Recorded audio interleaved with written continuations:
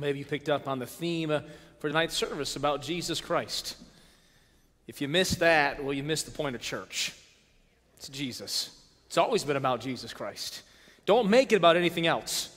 It's about, you come here for Jesus Christ. You don't come here for me. You don't come here for your friends, though I hope you have friends here at First Baptist Church. We come here because of Jesus Christ. And I want us to always remember the fact that with Jesus we have everything. Without him we have nothing. What doth it profit a man if he gain the whole world and loses his own soul? I'm glad you're here tonight. Thankful to be at church, aren't you? And be able to worship as a church family. Have your Bibles open to Colossians chapter 1, if you would please. Colossians chapter 1. I was told before the service that there's a water warning in Bridgeport. You have to boil the water in Bridgeport. Thankfully, I had bottled water up here, so I'm okay. But what will they think of next in life, right? What will come next? We can't even drink water without, oh my goodness gracious. Thankfully, Jesus is still in charge. Now let me just ask here real quick. Anybody too cold in the auditorium? Raise your hand if you're too cold. Anybody too warm in the auditorium? Right, Carol, I saw that hand. I saw the hand, Carol. Anybody just right? All right, see, wonderful. You can't please everybody. That's what I found out. We'll do our best during this time. This spring and the fall, the hardest times for the climate control in a church. It's obviously a large auditorium. We have to start early, so we have to guess where it's going to be. And you know how your systems at home have auto, heat and cold at the same time? The systems here have auto as well, but they never guess the right one. So like it's hot outside, it's got to be hot inside. So we manually set that. We'll miss it some services, but feel free to share with us if your climate needs. We don't mind at all. And especially you, Carol, you can always tell me how you feel at church. Sorry, that slipped out of my mouth there. No, I'm glad you're here. I don't mind having a good time here at church. And we even have some extra air conditioning for the stage, so the stage is not the same as out there. And so I can sweat away or cool down up here, and you can sweat out there. It doesn't matter to me. But I'm glad you're here. Looking at tonight at Colossians chapter 1. If you have your Bibles open, Colossians chapter 1, entitled The Message, The Master Designer.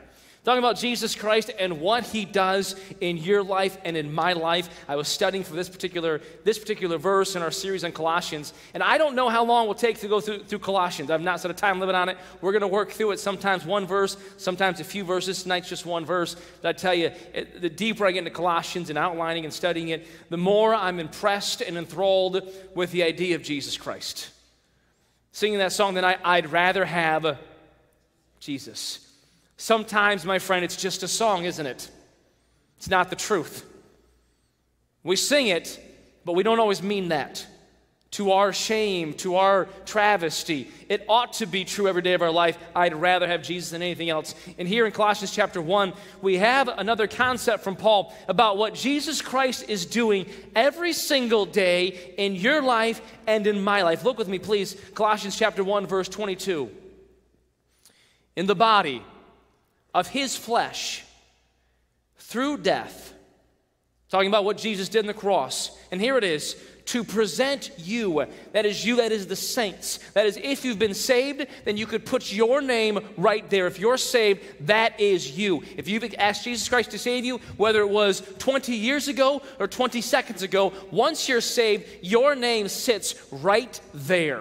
If you've been saved by the death, burial, and resurrection of Jesus Christ by faith, to present you. Jesus Christ has a personal mission, a personal purpose for every single saved individual. It is not just a corporate idea. It is not just for moms. It is not just for pastors. It is not just for missionaries. It is for every single Christian, no matter how long they've been saved, no matter what their background is, no matter what their talent set is, no matter where they're at in life, no matter what they've been through or the decisions they've made, whether good or bad, every single Christian has a personal purpose from Jesus Christ. I don't know about you, but that is comforting. Not only does he know my name, not only does he know the number of hairs in my head, he cares enough about me to have a special plan just for JD Howell, and it's different than you, Ryan Kemp. It's different than you. And it doesn't because he loves you or me more. It's not about that. But we get caught up in that. Well, if God loved me as much as them, then I'd have those blessings. No, he has a special purpose just for you and just for me. And they're going to look different in the process. The process is going to look different between you and me. Because there's some things in your life that he has to fix and some things in my life that are different. It's going to be a different process. Don't get caught up in the process comparing yourselves to someone else. As the scripture says, comparing themselves among themselves, they were not wise. If I was writing the Bible, I'd add this little phrase, but they were normal. Because we compare ourselves among ourselves. I'm doing pretty good compared to so-and-so. And one day, hopefully I'll be like so-and-so. Comparing themselves among themselves, if I can, in the vernacular, they were a bunch of morons. They were not wise. They were fools, foolish. The process will look different, but Jesus Christ has a purpose. He has a purpose for you and for me. Every single Christian, you put your name right there to present you, fill in the blank of your name. And here's what he's doing. Holy and unblameable and unreprovable in his sight. Tonight I want to talk about and look at the presentation of Jesus Christ. There are times in our schooling career, academic career, that we have to do presentations. There are times in jobs that you have to do presentations. It's what I do every single Sunday. Some of you men and ladies have done presentations at work. Some of you high schoolers have done presentations for science fair projects. I present you what I have done or what I have done last night. I present to you, Mrs. Dalton, what my parents have done, and I put my name on it, as the case may be. Present you, but this is something that Jesus Christ is doing himself. He's not passed it off on anybody else. Sometimes in presentations, we may be ashamed of the work we have done. We don't want anyone to know that we did that wood project because it looks like a 2-year-old did it. Who did that? Who wrote this paper? Who did that? Jesus Christ is not ashamed of what he does. Not ashamed. I read a story about a lady who had made a meal for some friends. She was making spaghetti. And during the day, she realized she'd left the spaghetti sauce out all day long and quite worried about giving her guests food poisoning. So she called the local poison control center, as the story goes, just to double check to make sure it was fine. They assured her it would be fine. Just make sure that she boiled it again to temperature. Well, during the course of the evening, much later that night, the phone rang while the guests were being served. The lady couldn't answer. She asked one of her friends, one of her guests, to answer the phone. The lady came back with a shaken look on her face, and the host asked what was the problem. She goes, that was just the local poison control center asking how the spaghetti sauce turned out. Presents you faultless, presents you a certain way. Jesus Christ is doing something. We're going to look at tonight what he's doing in your life and in my life. Lord, I thank you for this time we have. Lord, I thank you for the opportunity we have to look at your word. Lord, I pray for your help and your strength. Lord, I need you. Lord, we need you. Lord, you're still the answer. Lord, all that you are is all that we need. Lord, tonight as I speak, I pray that your Spirit would speak to us through your word. Lord, that you would teach us, convict us, and correct us. Lord, help us now in this time. In Jesus' name I ask, amen. Paul writes in Ephesians, a few books back, similar time frame of his life. He says this, we are his, that is Jesus' workmanship. We're his workmanship. We're his project. You and I are a project of Jesus Christ. I want you to notice tonight that Christ has a purpose to present us to God, an exhibit that he stands alongside. He's working on something. He's working on a project. Michelangelo once was asked what he was doing as he chipped at a shapeless rock. His response, I am liberating the angel from this stone. It seems like Jesus Christ does the same thing in your life and in my life, the ultimate sculptor who is liberating his son and his son's likeness from your life and from my life.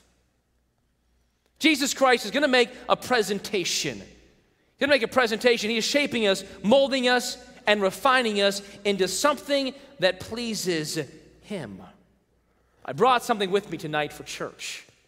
An illustration, if I may. Brought these things, and you may have seen them at some point on Facebook. My wife posts things. A little while ago, maybe a year and a half ago, 2019, my wife sits us all down. She goes, listen, family, we're going to do a painting project. Now, my wife is an excellent artist and has taught art. Her sister also accomplished and published some things in an art gallery in New York City. My wife sits down and says, listen, I have these 5, actually there's 6 here with the model. There's these 5 blank canvases, one to look at, and I'm going to teach you how to paint this particular picture.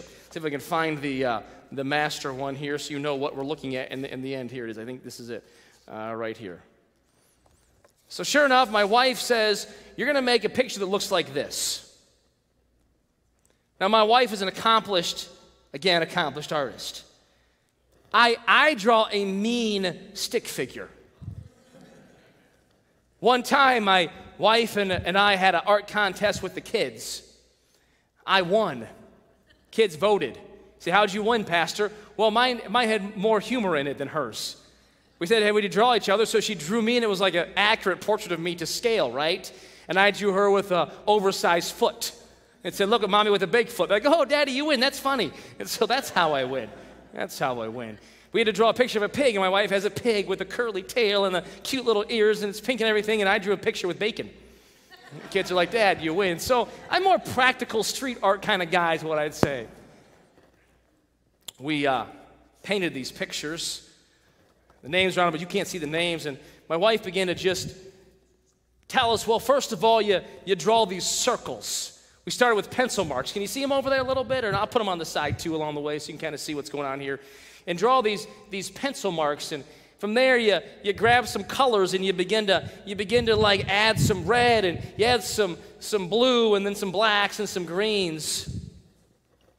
And all of us had to do this. Let's see here, I put out here where they are. I will not tell you all of that they are, but there's one of the family's drawings. There's one over here. All right, there's one here. It's coming there. Yeah, if you can see it, and prop it there. And can you see those a little bit? All right. If you can't in the back, you should have sat closer tonight in church. That's all I have to say. There we go. And there's our pictures. Now, they all look about the same concept, do they not? A vase with flowers. But they're all a little bit different, are they not? If you could see all of them, all 6 of these across the auditorium, you know where you can really see them all at the same time. If you see all 6, you notice that there's different aspects because not everyone was done perfectly. But there was a concept. There was a model that we're supposed to follow, right? See, Jesus Christ is trying to do something in your life and in my life, and he's trying to have a presentation. He's trying to shape us and mold us and refine us to be and look like him. My wife, I think, is right here, this one right here. That's what they're supposed to look like. Jesus Christ is right here. That's what we're supposed to look like. He's a perfect model. And he is doing things, this verse tells us, in your life and in my life that will help us look like him. I'm going to talk about what he's doing, and then I'm at the end going to tell you why we don't always look like him. Fair enough? This verse gives us a few things. The first thing the verse says he's doing, he's going to present us holy. See that in the verse? Everybody look at that verse, or look at that word, please, holy. Now, in this word, holy, it's talking about being a holy vessel. Not to be confused, Peter will say things like this, as ye are called, which is holy, be holy. We are called to holiness in Scripture, but this particular word right here, this concept is not a call to holiness. This holiness is an action done solely by someone who is already holy, and he makes someone else to be holy. This word speaks of what Jesus Christ does when we are saved with no part on our own except acceptance. We are called later on to be holy. But when Jesus says he's going to present us holy, this is what he does in your life and he does in my life. Once we are saved, we are a holy vessel. We are consecrated. We are sanctified. The word you could also use is there, we are now a saint. We don't always act like saints now, do we? Come on now, we don't act like saints, do we? In fact, we know some Christians who act like the opposite of saints. But Jesus, when he saves us, he makes us to be holy so that when we stand before God one day, we will go to heaven because he has made us holy. All right, he has made us holy. He has sanctified us, a holy vessel. We are consecrated. Also, you can say this word, we're the most holy thing. You see, church is not a place to display our holiness. We get bound up in the holiness. Well, I'm holier than them because I do, or because I don't, or because they do, or because they don't. Therefore, I'm better, I'm closer to God, and I'm holier. Church is not a place to display our holiness. Church is a place that we display his holiness. I'm on display for him. I'm a nobody. You're a nobody. I'm here to say, God, I'm nothing. You're everything. You see, we are quick to condescend if something doesn't fit our paradigm, doesn't fit our thought process. Oh, well, look at that. That place is going liberal. Well, why is that? Well, can't you tell? All right, they never quite give the answer, but can't you tell it's going liberal? Like, oh, if you had an eyesight of holiness that I had, you could easily tell these things. Oh, can't you tell? We're quick to condescend because we don't comprehend what Jesus has done. Now, that doesn't mean there are right ways and wrong ways to worship. The Bible's clear about that. There are ways to come before him. There are ways not to. That begins in the first few chapters of Genesis with Cain and Abel. They both approached God. God said, Abel, I like the way you approach me, Cain. Not right. He wasn't angry. He was instructing them at that point. Cain became angry, all right, and God had to judge the anger. But there has always been a way that we're supposed to approach God and a way we're not supposed to approach God. So don't think that you can approach him any way you want to. God cares how we approach him. When they came with strange fire, Nadab and Abihu, God said, no, that's not the way you can approach me. God cares how we approach him. But when we come to church, all right, we come to display his holiness. He's presenting us as a special thing that he has done. It starts and ends with him. And listen, when he presents us, it's not what we have done, it's what he has done. This is my chosen vessel. This is my chosen people. This is my bride. We condescend because we don't comprehend what Jesus has done. This is not an excuse for different standards and convictions. It's not a tolerance for whatever goes. It's an understanding that what Jesus has done in my life and your life, I am not worthy of. When he says he's going to present us before God, I'm not worthy of that. Why would God want me to be his, if I can, his art project? Why would he work with this canvas? Why would he work with this canvas? Could he not have a better canvas to work with? Yes or no? We are flawed people. We have imperfections. We have flawed attitudes and flawed priorities and flawed decisions. We are full of flaws and blemishes. But Jesus Christ, listen, he starts with the canvas that he wants to. He makes us to be holy. As you understand what Jesus has done, understand that this brings a response of of humility and thankfulness. That he would choose a canvas like you and me. He goes on to say this, though, not only does he present us holy, he uses this other word, unblameable. Holiness is in regard to our spiritual standing. Unblameable is in relation to our earthly matters. This word unblameable has the idea without blemish, no imperfections or cracks. No imperfections or cracks, no scrapes, bumps, or bruises.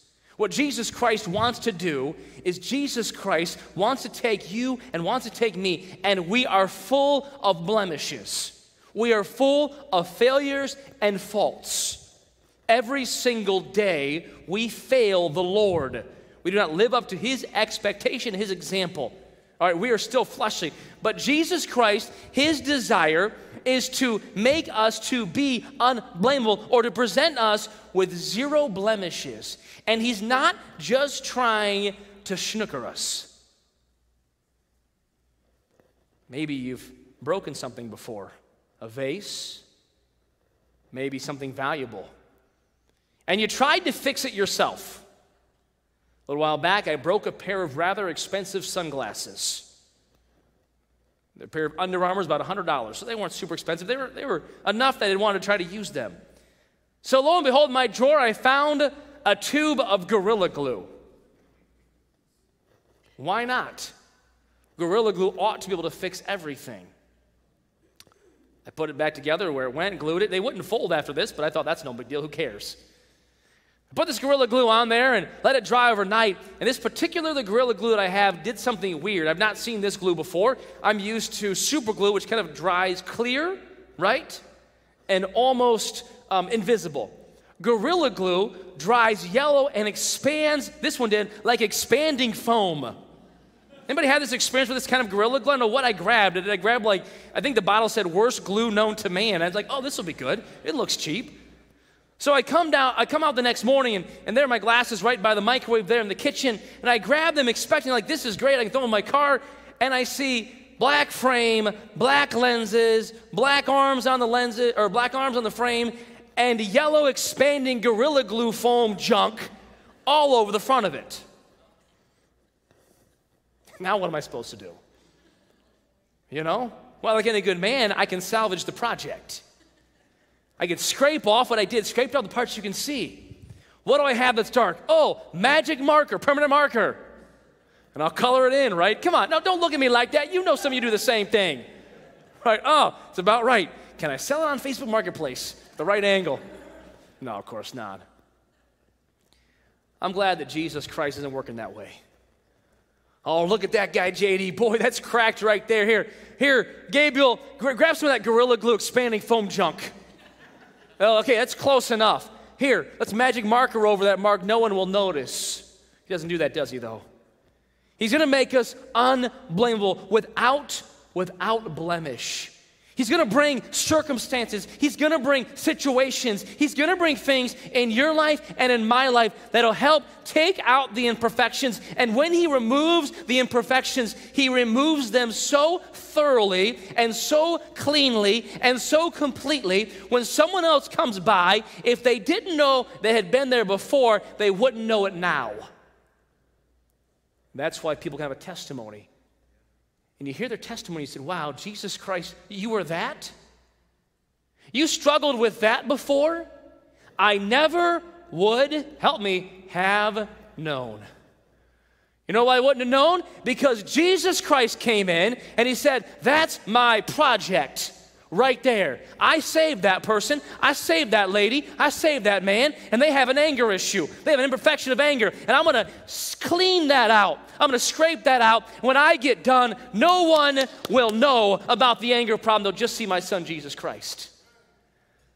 I saved this young person over here. And they got a problem with their tongue. But when I get done, you won't know. This person has no clue how to handle the marriage relationship. But when I get done, you would have thought they've been married for 400 years. When Jesus Christ does something, it's magnificent.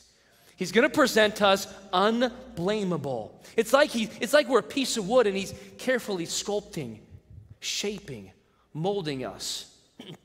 And all of a sudden, a piece falls off, puts it back on. You see, in your life and my life, the situations that come are there because Jesus Christ is doing something. Good situations are not just because He loves you and you're a good boy today. Not just that reason. He does love us. He does bring blessings, but he brings even good things to mold us and shape us. The Bible says this, and I love this thought. The goodness of God leadeth thee to repentance. We think it's the beating of God that leads to repentance. The Bible says it's the goodness of God. Wow, God, you brought this, and I'm just nothing but a failure. I've been messing up, and I've not have the right priorities, and you're still blessing me. Lord, I just can't help but turn back to you. The goodness of God leadeth thee to repentance. God, even in the good things, is doing something beautiful. Well, we know during the trying times, the trying of your faith worketh patience. But let patience have her perfect work, that ye may be. Next word there is perfect, complete, and entire, wanting or lacking in nothing. Jesus Christ is making something. He says, I'm going to make something that's unblameable. It's without blemish. Then he uses this word, the next word there, and unreprovable.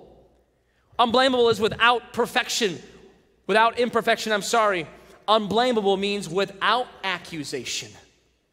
So when Jesus Christ gets done, not only are we holy because he has made us to be holy, his work, not ours. Not only are we flawless as he works in us, now no one can point a finger and accuse us. Well, sometimes we face accusations from the brethren. I know your thoughts. I know why you're getting blessed in this, because God isn't first. I know why you got that new vehicle. Isn't that silly? Isn't that silly? Someone gets something nice. People are thinking, oh, well, their treasures are here on earth, aren't they? Boy, they probably should have put that in the offering. Boy, I'm going to drive my 2-year-old vehicle while they drive their 2-month-old vehicle, but my priorities are obviously better than theirs. Boy, pastors do it too. A church grows, right? Church grows. Well, I know why they're growing. They're compromising. Well, how are they compromising? Oh, you can tell they are. You can tell. Because people are going. Everyone knows compromising brings more people, right? We do that. Oh, I know why they got the promotion. Because they're seeking their own glory. Listen, my friend, Jesus Christ is going to make us without accusation. But that doesn't mean there won't be accusations now. In fact, there is an accuser of the brethren. His name is Satan. And Jesus Christ stands beside the Father and defends us. Listen, he answers for you and he answers for me. That's what Jesus does. Not only does he make us holy, not only does he make us to be without blemish, he stands there and defends us, and he's the best defense known to man. We have a mediator between God and man, the man Christ Jesus. That's my child. Back off. I wish I knew all the things he said. They'd be perfect. We read about some things he said in the gospel when some of the Pharisees got a little lippy with him. When they began to accuse him of falsehood and false accusations, not of himself but of God. And Jesus stepped right in, didn't he? I think of the lady who was caught in the act of adultery, right? And they brought her to Jesus Christ. He begins to write in the dirt. He got a little snippy in the dirt right there because they all left, oldest to youngest. One day we're going to find out what he wrote in that dirt. I don't know what he wrote, but boy, the oldest guy, he's, oh, look at that. My wife's calling, gotta go. Next guy, oh my goodness, look at the time. I did not see my sundial is telling me that it's high past noon. Time for me to go oldest to youngest. I don't know if he wrote their sins in the ground, or if he wrote their names. Who knows what he wrote? But he defended. Jesus Christ is the defender of the brethren. Satan is the accuser of the brethren. And in this passage, it tells me that he will make us so that no one, not even Satan, can bring an accusation or have any grounds for an accusation. All these things in life are to make us presentable. And that verse says this, that we might be holy and unblameable and unreprovable in his sight. Now that last little phrase, there's some question about whose sight, whether it's God's or Jesus' sight. I believe the verse pretends that Jesus is presenting us to God. But whether we look perfect in God's sight or Jesus' sight doesn't really matter because they're the same. Help me here, they're the same. They're both God. So whether it's Jesus' sight, whether it's God's sight, they're going to agree on the end product. The point is this: he's doing something with his view. The person is his view, not my view. I look at the view and I know how to be a better person. I know how to fix the anger in our life, right? Remove this anger, remove this situation right here. If I remove this irritating person, then I'll have no more anger in my life. But Jesus says, no, no, no, no. I'm going to help you be a non-angry person when you're right next to that person. Lord, I know how to have faith in you. Lord, just remove this problem. Remove this problem, and I'll have all the faith I need. I'll trust you. I'll praise you for it. And Jesus says, no, I will make you to have faith in me in this problem. That's what he said to Paul. So that in this infirmity, in this weakness, you're going to find my strength. You see, we, in our view, know how to be presented to God. We got it all figured out. Go to church, read my Bible, and I'm all set. It's like Jesus says, well, that's fine. But I got to do something a little bit bigger with you. In this area right here, we're going to remove. In this area right here, we're going to water and cultivate. In this area right here, we're going to let flourish. And when I'm done with you, you're going to be unbelievably magnificent. You're going to be a presentation that's worthy in my sight. So what happens? We fight the process. We fight the process. Lord, don't do that. Lord, don't do that. I'll fix it myself. Lord, and I know just how to do it. So just help me here. I'll give you a good plan. I'll give you 3 steps. Lord, I know how to do it.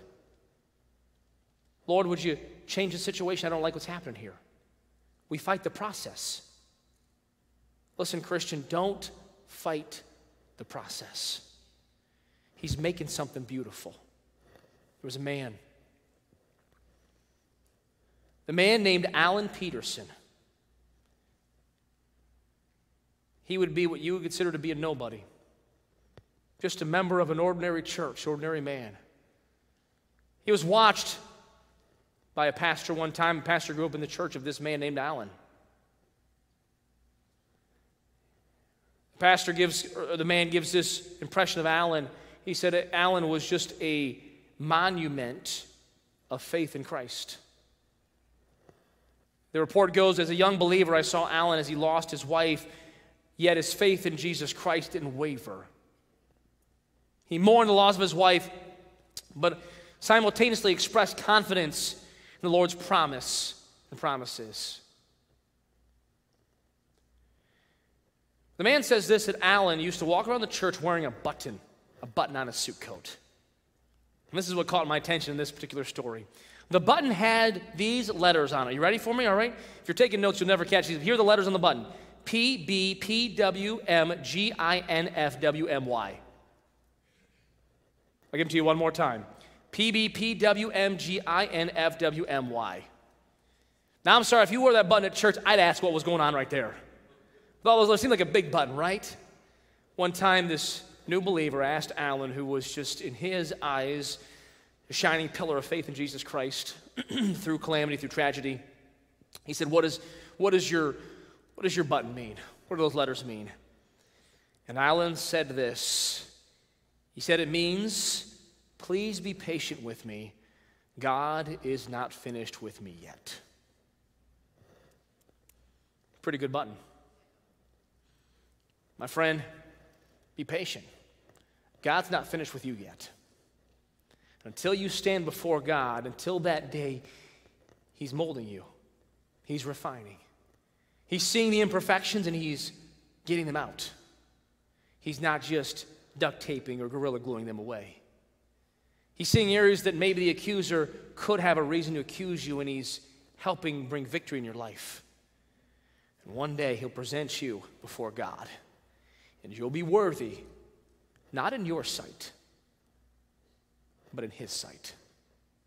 Don't fight the process. Let Him work. Lord, I thank you for what you're doing in my life. Lord, in the lives of every single saint. Lord, I fear that sometimes we hinder the process.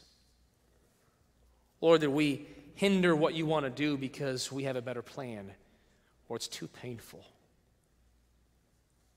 Lord, may we just let you work in our life. Lord, you're doing something magnificent, something amazing. Lord, it's all about you. I wonder if your night, my friend, heads bowed and eyes closed, you say, Pastor, would you pray for me that I wouldn't hinder the process, that I wouldn't fight the process? Pastor, would you pray for me because I see what Jesus wants to do, but right now maybe it hurts. Right now I don't quite like what he's doing, and I want to believe, and I know in my deep down that what he's doing is right, but I don't like it right now. Pastor, would you pray for me that I don't fight the process, that I don't hinder it, that I let him do what he wants to do? I would say, Pastor, would you pray for me? I don't want to fight the process. Amen. My friend, in just a moment, we'll stand and pray. Let God do what he wants to do. The song the pianist is playing, let the Lord have his way in your life every day. Lord, I pray tonight that we would be honest and transparent before you. Lord, we don't always like the process, but sometimes it hurts down here. Sometimes we don't see what you're doing and we don't understand what you're doing, Lord, and we're tempted to question you. Lord, we have to know that you're good. What you're doing is right. Lord, may we respond and do business with you tonight. In Jesus' name. As you stand to your feet, heads bowed and eyes closed. If God's touched your heart, you respond now. Don't hinder what he wants to do. He's making something beautiful.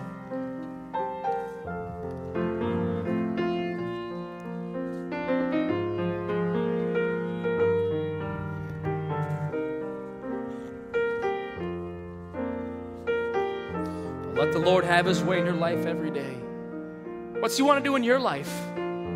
What is he trying to cut out? What is he trying to change and mold? What's there that shouldn't be there? And you know it, and he knows it, but you're just fighting.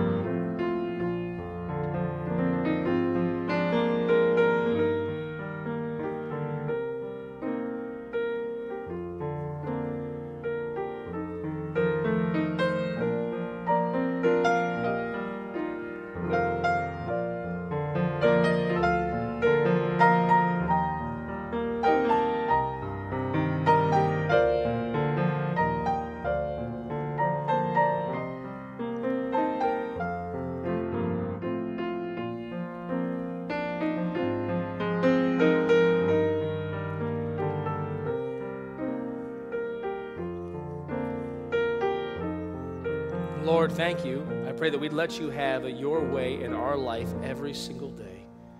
Lord, may we not fight what you're doing. And Lord, what you make is going to be beautiful, magnificent.